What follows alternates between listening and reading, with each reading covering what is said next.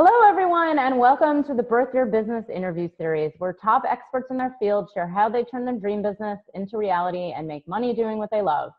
I'm Beth Weinstein. I'm a coach who helps entrepreneurs and aspiring entrepreneurs launch and develop their conscious products and heart-centered businesses. I'm also a founder of running apparel brand Only Atoms and come from a diverse background helping launch and grow all types of businesses, from clothing to websites to food and more. And today I'm really excited for our guest because not only is she from a similar part of California that I'm from, she's from Santa Cruz and I'm from the Bay Area, but she's also developed her life's work around her passion for fitness and health and a fully integrated, healthy way of living. And so today we're talking with Amber Zuckswert. She's an international Pilates and Vinyasa yoga instructor, professional contemporary dancer, a holistic nutritionist, and founder of epicself.com. Her online health and fitness coaching platform where she trains individuals and groups in optimal living for their unique body and lifestyle. Amber specializes in designing and producing deeply transformational mind, body, and spirit retreats and teacher training programs worldwide. As a contemporary dancer and a ballet dancer with over 25 years experience, Amber has turned to Pilates, yoga, and plant-based nutrition to stay injury-free and peak mind-body condition. Over the last 10 years, she's taught for some of the world's most revered clubs, retreat centers, and festivals, including Equinox, Sports Club LA, Yoga Works, and the Vision Festival. She's an adventurous entrepreneur, deeply passionate about positively shifting the world through full throttle conscious living. And right now, she's coming to us from Costa Rica. Hi, Amber, welcome. Thank you so much for having me, Beth. I'm excited to be here. Thanks for being with us. Now, can you tell us more how you got onto this path of not only living in Costa Rica, but full throttle conscious living? Sure, yeah, absolutely. I always say my journey really started with dance because I've been a dancer my whole life. My parents put me in ballet when I was 3 years old, and that really, wow, I'm just so grateful I found something I'm super passionate about so young, and that I had a family that really supported me in that passion. And I think that really, oh wow, just trained me in the understanding that I can really follow my passions and make a career of some sort, really pursuing that and living from my heart. And so I'm super grateful for my parents for instilling that in me. But yeah, so I danced my whole life competitively until I was 18 years old, and went to college for dance, performance, and choreography in San Francisco. Graduated in that degree, but along that journey, I had, wow, a lot of acute and chronic injuries, as you can imagine. And so I had to really learn how to remedy those injuries from a young age. At age 13, I had really bad low back pain, and I found out I had stress fractures in my lumbar spine, L4, L5. That was basically going to derail my dance career permanently unless I did something about it. And so I was seeing chiropractors and acupuncturists and physical therapists, and nobody was really able to give me tools and techniques, movement techniques, whether it was Pilates or yoga or myofascial release, the things I teach now. Nobody was teaching me those things back then. And I was really frustrated. So I suffered in back pain from age 13 to 20 until I found Pilates. And in Pilates, I found Pilates in college, and it was part of our maintenance programs. So before we'd go into rehearsals 5-6 hours a day, we'd have a Pilates mat class every morning. And after 2 weeks of practicing Pilates mat, my back pain totally vanished. And I was like, hold on, what is going on here? I need to know this method like inside and out for my own body, for my own longevity, but also because I want to share it. It's transformed my life so much that I really feel like no one has to suffer the way that I did for so long, especially dancers, professional athletes, of course, everyday person as well. But those that are really pushing their bodies, there's no need for them to be suffering so much. And so I went on to get my Pilates certification, full comprehensive, and all the equipment as well as mat.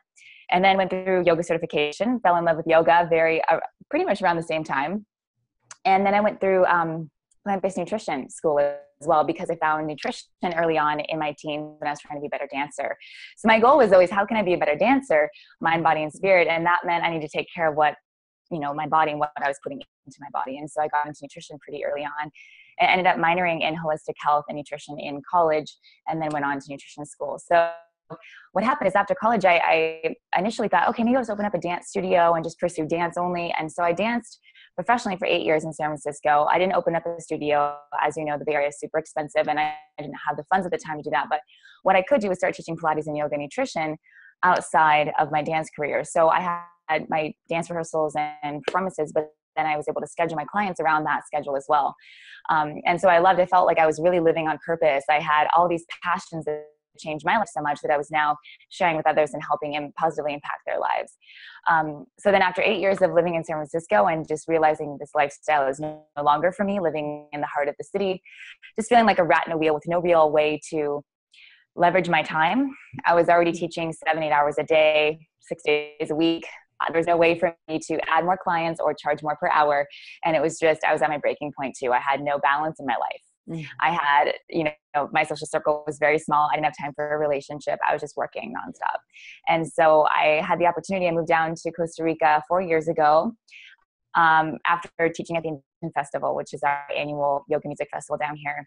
I was invited to teach 4 years ago here, and I fell so madly in love with this country. And I said, you know what, this is a massive need in my life to have more connection to nature, more community, just more balance. And Costa Rica really offered that to me. So I moved down and I opened up a studio here. And since then I've been producing retreats and teacher training programs. I actually closed the studio space, because I wanted a more location independent lifestyle. So now I'm free to produce and coach all over the world and also online without being tied to a specific location. But I definitely chose Manila, Antonio, where I live right now, because it's such a beautiful haven. It's just, to me, it's my heaven. And I know everyone's super different, but for me, it was very much an intuitive knowing that this is where I should stay and be like home based. So. Oh, that's such a beautiful journey. I can relate to definitely the injuries, but obviously not even close to being professional. But I know what you mean, like trying everything and then you discover like, wow, one thing works and it's not what the Western doctors have been telling us. So when you're at that breaking point of, not finding the balance, working all the time, not even going on dates, because a lot of entrepreneurs have been there. What do you think, what woke you up? I mean, was there something just terrible that happened, or were you just like... For me, it was travel. I mean, I was already traveling so much. I had my base business in San Francisco, and I was teaching in Mexico every month at Rancho La Puerta, which is our destination spa. And I was traveling a lot and producing retreats already, because I started Epic Self 10 years ago as a blog, actually. But then when Skype came online, I started actually coaching clients through my website, and it developed into more online business that way. But then I started producing retreats and training programs out in other parts of the world, away from San Francisco. But my point with that was that the turning point for me, though I've traveled so much, Costa Rica was very much this like awakening of, oh my gosh, there's a way that I can live outside of the US that I feel is like home. Like I felt Manila, Antonio, where I live is more home than where I grew up. And because I had such a strong intuitive knowing that this has really just felt like home to me, a soul home for me, that I needed to listen to that. My intuition was so strong. And then also the universe just kind of aligned to make it happen. So once I started the ball rolling, then things happened so quickly. I was down here 4 or 5 months. I landed 4 months later, and I opened my studio up 5 months later after my initial trip. So it happened so fast. And so that was a really strong green light for me. Like if things are working and flowing this easily, then this is meant to happen. And I really saw, when I came to Envision, I saw how many amazing people were already down here living their dreams, literally building their dream permaculture conscious communities, building these phenomenal festivals and doing these retreats. And I saw their lifestyle, and I said, I saw their glow. I saw the ease and the joy that they radiate. And I was like, I want a piece of that. Whatever that is, whatever that Pura Vida magic is, like I want some of that in my life. More full time.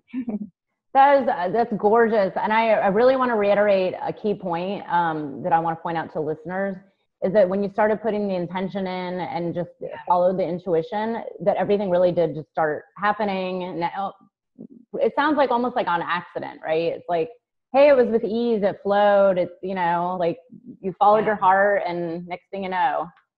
Like if you told me like 5 years ago that I would be here, I would not have believed you. I would have said, no way, no how. Even though I was already living a pretty like travel-based location, dependent lifestyle, though my base is in San Francisco. If you had told me that, I would have been like, no way. I didn't even know Costa Rica was not even on my radar. I had been here 12 years prior and totally hated it. I remember being here like all these bugs and the tropics, the sweat, the heat. I hate this place. That was my initial reaction to it when I was younger. So coming back was really eye-opening. I was ready for it, Yeah. And you know what? Another key to that is that you stepped out of your comfort zone, which seems to be, obviously, I say that, but it's a common theme that When someone, change up your environment, try something new, try something that scares you, the bugs, the sweat, the heat, and you don't know what's going to happen. So in your practice, especially because you don't just do yoga, Pilates, but you do a fully integrated nutrition, plant-based nutrition, you do retreats, you do teachers training. In your experience, what do you find is a common challenge that a lot of people face when they're making this transition? Let's say like new yoga teachers or, other people you coach who want to be, leaders within their community or whatever it is that you're training people to do. What are some challenges that you see that they go through? I'd say the biggest challenge that all of our teacher trainees experience and all clients, because we do a lot of work with conscious entrepreneurs, is that they don't believe in themselves. And I was one of these people. I didn't believe it. I only believed in myself to about this amount, right? And so I hit a ceiling of, okay, what is it going to take to get me here? Well, it's that quantum leap, right? It's that willingness to just lose that identity, that paradigm, whatever it was that you were in order to step into something new. And that's scary, but it's always worth it. It's always worth it to make that jump. So yes, I've done many of those jumps in my life, and I was terrified though excited, also terrified to leave San Francisco and jump into that new lifestyle. But I think it's the willingness to put yourself out there. It's the willingness to believe in yourself constantly. And I find meditation and mantra are very powerful tools with that, because you could have 1,000 degrees. You could go to so many online programs and read and go to a lot of webinars and just learn all the tips and tricks on how to build a sales funnel, how to do marketing, all that. If you don't believe in yourself, none of it's going to be effective because you're not going to do it. Right. And so it's the belief. And so I always work on thoughts first. That's the number one emphasis for me, is how do we not only change the food that's going in, change the movement patterns that are happening in your life, but also the thoughts are really, really key. Oh yeah, that's huge. Especially you hit some key points there. You can create a sales funnel, you have degrees, but if you're not in the right mindset and the right thinking, then what good is it? So that's amazing. That really is helpful, because it's a common theme that everyone I'm interviewing is saying, that almost every entrepreneur I know says, and it is a common problem people struggle with, but then they don't actually think about it. They think like, oh, if I just work harder, then I'm going to get the results I want. But it's actually it's deeper than that.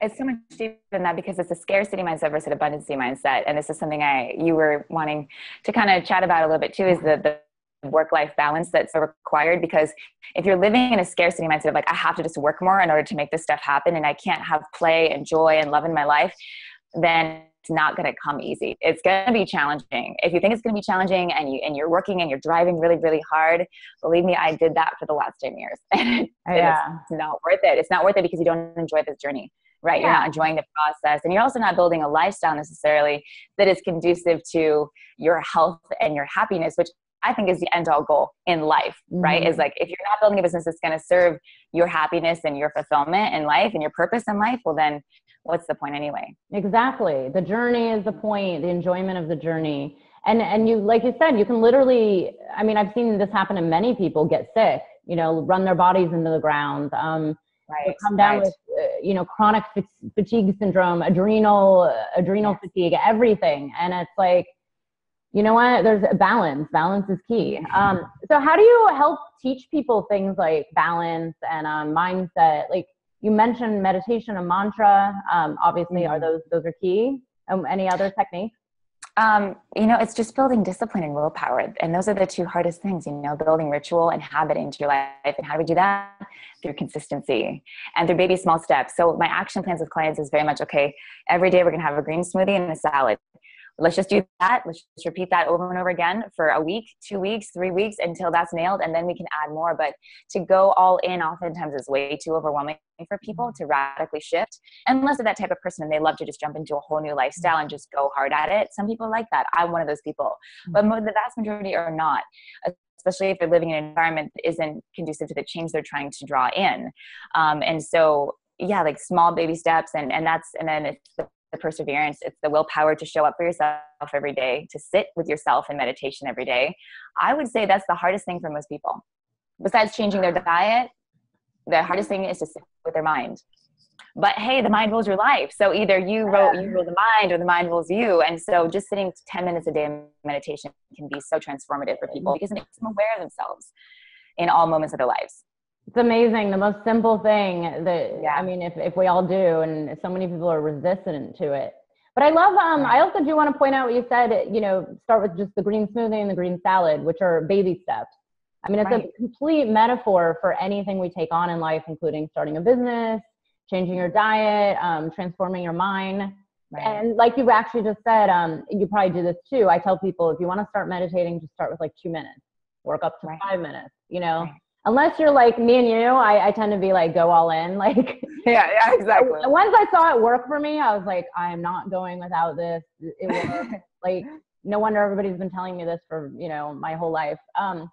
So then tell me more about these retreats that you do down there. And now, because you're not doing, you said you kind of switched gears a little, so you're less location based, you closed your studio and now you just do more retreats? Yeah. So yeah, we basically do one retreat a month down here. It's our what we call the Epic Awakening. It's a 5-day retreat that includes Pilates and yoga every day, also myofascial release. So we use tennis balls to work into the fascial networks, which really helps unlock a lot of the energy channels that we're unaware we're holding, the fascial networks and the energy channels.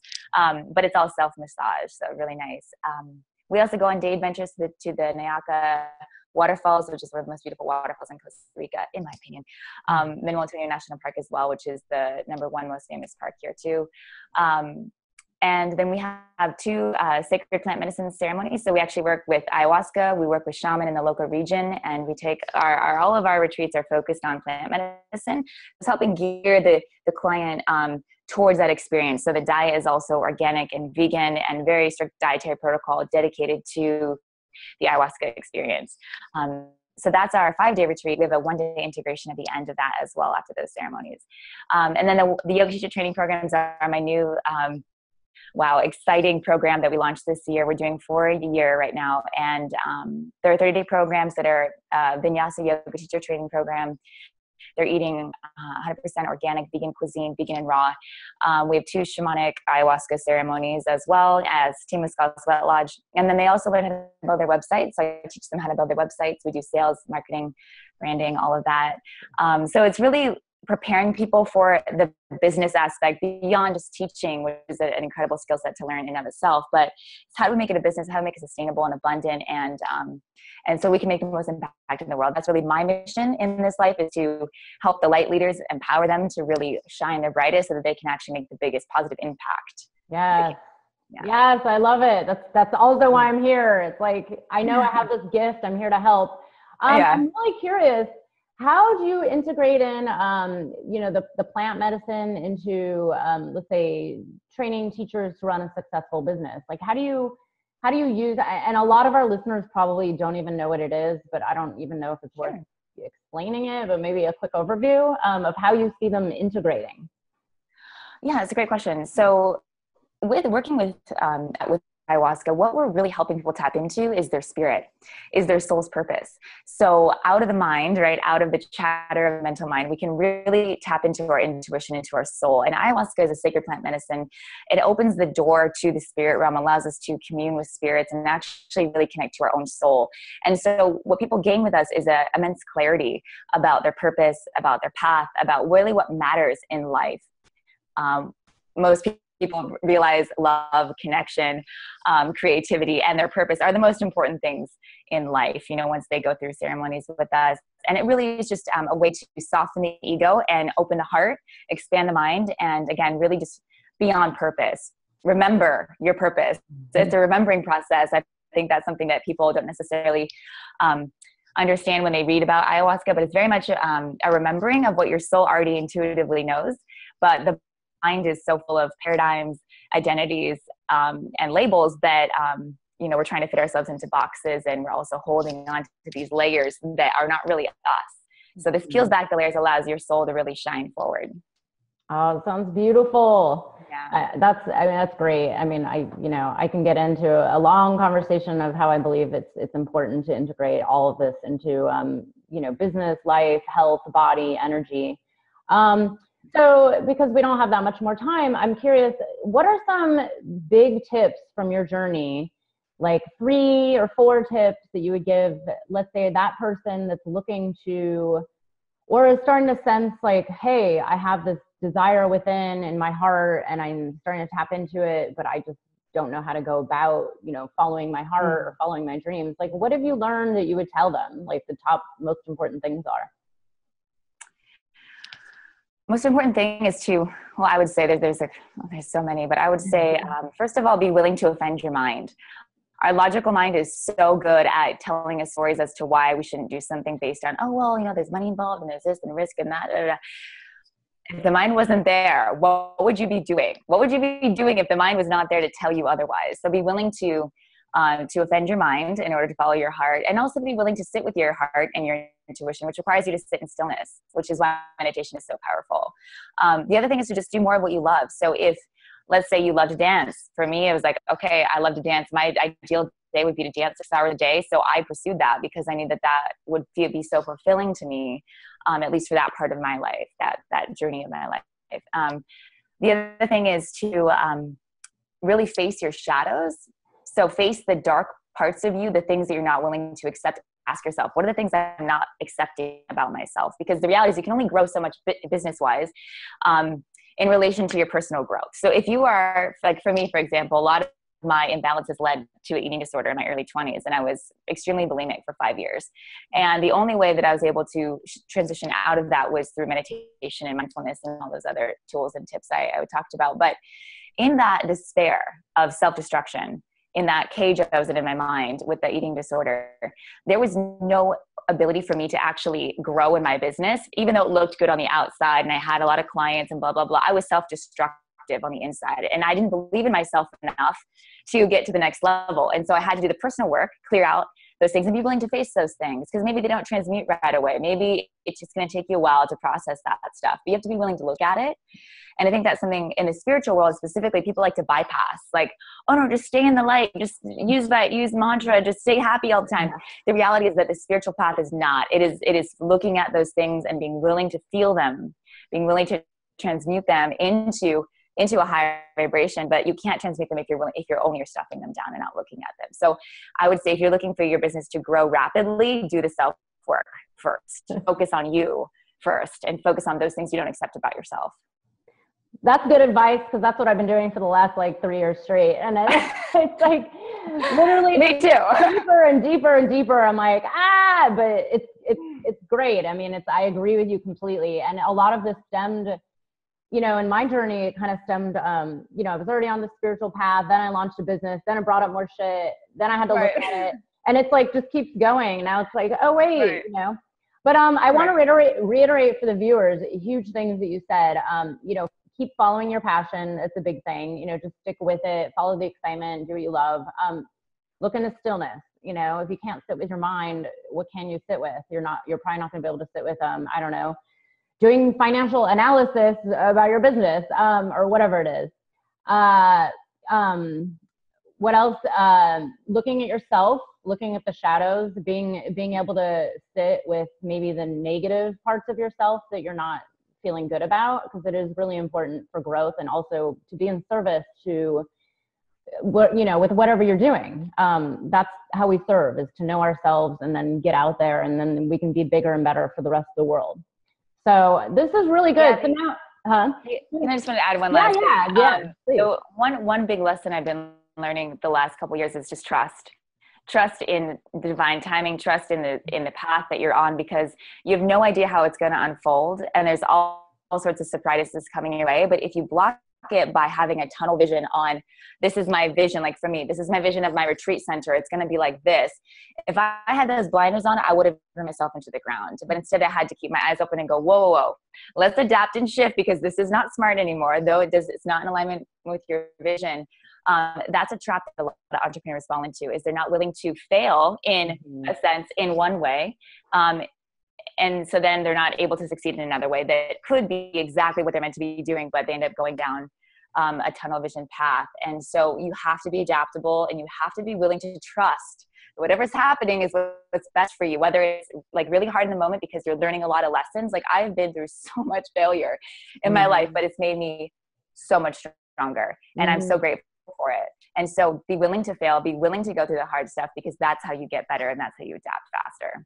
Oh yeah. And then that way you're able to serve your clients better because you've already been through it, you've learned through it, you know to stay adaptable. I agree with you completely on that. A big part of it is the journey, and the journey, we don't know anything besides what's happening in the very present moment. So why not be open to the magic of life and how it unfolds? It's the beauty. If we knew everything that was going to happen, there'd be no reason to live. It'd be boring as hell. Absolutely. Absolutely. So can you tell people where to find you and your retreats? And then we can also tell them about your free gift. Sure. So epicself.com is my home base online, but you guys can also find me on Facebook and Instagram. Those are my two favorites in terms of social media. My free gift for you guys today is the Detox Your Life e-course. This is a 3-hour audio course that covers really, all these ways you can detoxify your life, whether it's nutrition, whether it's clearing out your medicine cabinet and your shampoo and all the chemicals that are wreaking havoc on your hormonal system. I talk about internal self-dialogue, how to really rewrite the negative thoughts that are looping your mind, the stories that we tell ourselves. Also our social circles, how to let go of friends and family who are just these energy vampires, sucking you dry of all of your joy and love and happiness. So it really encompasses, it's very holistic. And I also talk about movement, of course, as well. So many things there, but it's really packed. I put in so much information, it gets really specific, down to like what mattresses are better for you to sleep on. So it gets amazing. I love the energy vampires. I use that term all the time because there's just so many and they're not worth having around. They're really not.